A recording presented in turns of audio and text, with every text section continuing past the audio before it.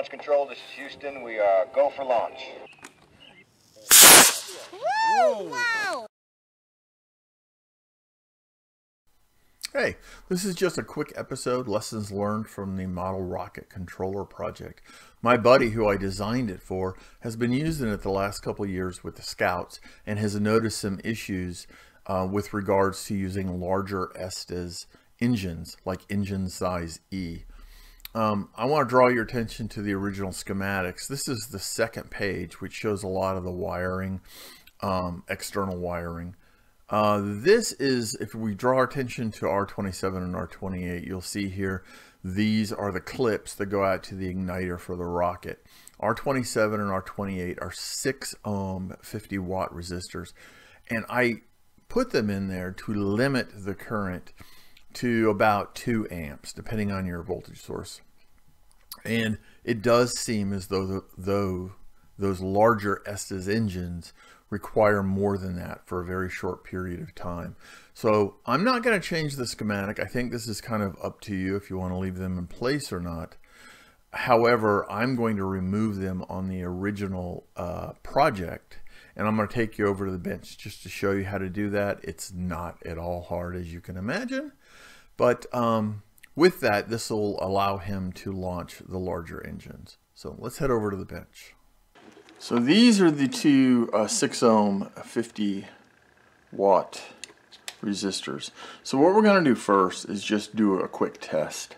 We're going to see how many amps we do get out of it when we fire it. The pad is clear. The range is clear. Weather clear. Launch Control, this is Houston. We are go for launch. And we have launch. Okay, so we're about 1.9 amps. So what we're going to do is remove those resistors now and see what kind of current we can get out of it. So the simplest way to get rid of these two safety resistors is just to cut the wire on each side, put it together. That's all there is to it.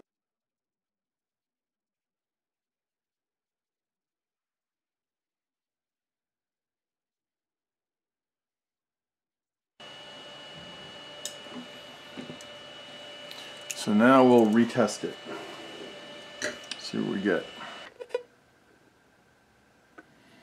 Okay, everything looks like it's blinking now. We've got continuity. We have a scrub. Okay, so now we're going to clear it. We're going to go through the first step. The pad is clear. Second the range step. is clear. Third step. Weather clear. Okay, so we can launch. Let's make sure we got the camera on the amp meter. Launch Control, this is Houston. We are go for launch. Okay, here we go. And we have launch. Looks like we got about 9 amps out of it that time. That should be more than enough to launch those Estes rockets. So there we go. Should be fixed now. All right. Learn something new every day, guys. Take care.